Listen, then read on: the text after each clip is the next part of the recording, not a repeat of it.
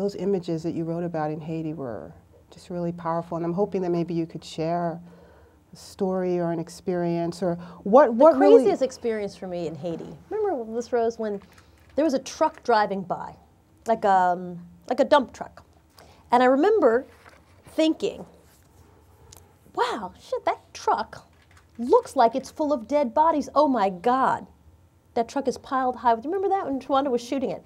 And the moment that it would take for your brain to realize, you're like, oh my God, that is so weird. That thing almost looks like it's full of dead bodies. Oh God, that's piled high with dead bodies. And of course, the corpses, many of them, because they'd been crushed, were whole.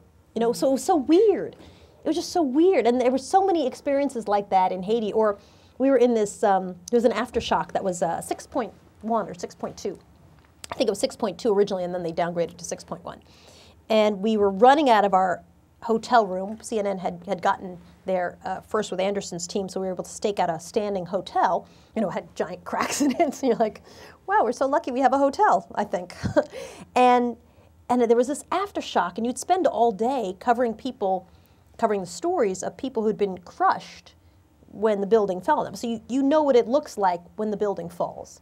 And we were sprinting out of this room, knowing full well, you know, because an earthquake, I lived in California, starts like this, you know, and either it's going to stop or it's going to start going this, right? And you have about 2 seconds, does this, and then all of a sudden it started doing this, and we're like, run. And we ran out of the room, and there was a guy who jumped off the balcony from the 2nd floor because he knew, you know, if this was a real earthquake, he was not going to make it. You know, the only way to go was to jump, and he shattered his leg, and his head was bleeding, and he was lying there, and medical personnel who were staying in the hotel also came to help him.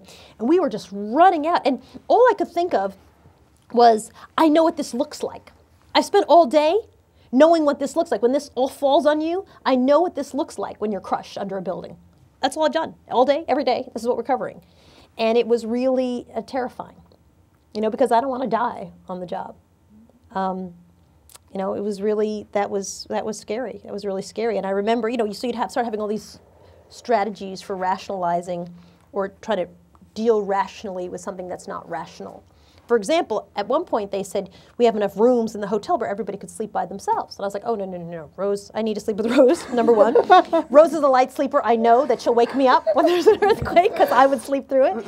I know that if I were to die, there'd be someone who would tell the story of what I was doing, like what corner of the hotel was I in, where could my body be found. I mean, all those things became really important to me. All right, but they'd find us together, see. I mean, like, oh, yeah. But you start thinking, or you'd say, what room should I be in? Should we be in on the 1st floor because maybe you have a chance to run out? Or 3rd floor, because if you look at all the buildings, usually the floor, you know, the top floor had crushed everything else. So people who died really were in the bottom floor. You know, so you're trying to do the math on like, so what is the better place? I mean, it's ridiculous. But it was that, dealing with that all day, and then also trying to cover these stories of these orphans who were clearly dying. You know, it was really hard.